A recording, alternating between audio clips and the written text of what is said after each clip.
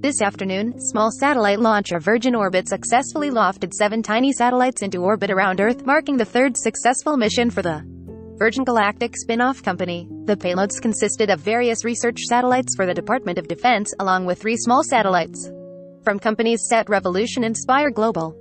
The launch comes less than a week after Virgin Orbit stock began publicly trading for the first time on the New York Stock Exchange.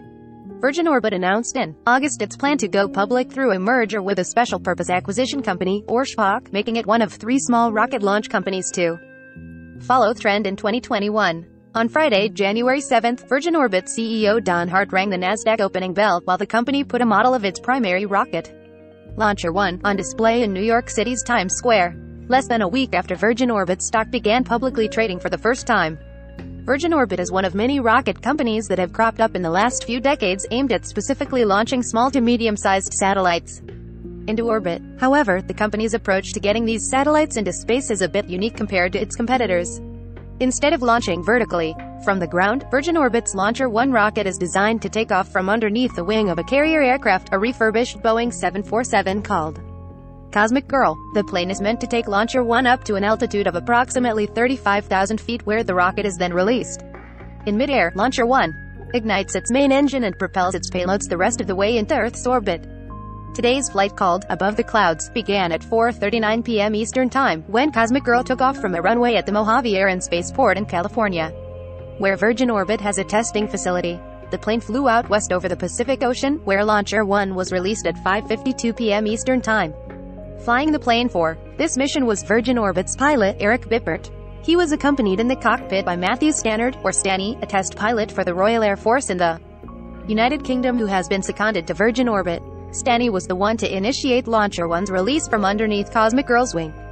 Virgin Orbit's launch occurred on the same day as SpaceX's second launch of the year, which also sent a crop of small satellites into orbit on the company's Falcon 9 rocket out of Cape Canaveral, Florida. SpaceX's launch, called Transporter 3, hoisted a whopping 105 small satellites into orbit, deploying them one by one into space. Such a flight is often referred to as a rocket rideshare, and it's another option for small satellite manufacturers to get their payloads into space. Since SpaceX's Falcon 9 has a bigger capacity than a smaller rocket like Launcher One, it can carry a bunch of small satellites at once into space, a bit like a cosmic carpool. SpaceX aims to launch at least 3 dedicated rocket ride shares a year through its small sat ride share program. Today's flight was called Above the Clouds.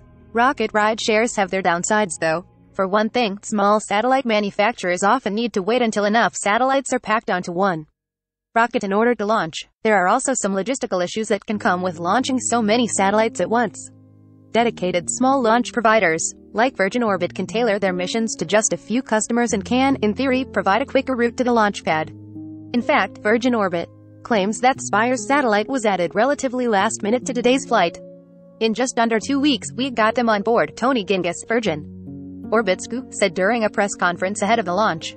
Within 24 hours of signing the contract, we already had them integrated into the fairing, the no second on top of the rocket.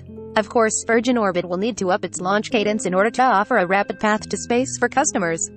So far, the company is averaging about 6 months between launches, but Virgin Orbit CEO Don Hart says the company is targeting 6 launches this year, which would double the launch cadence.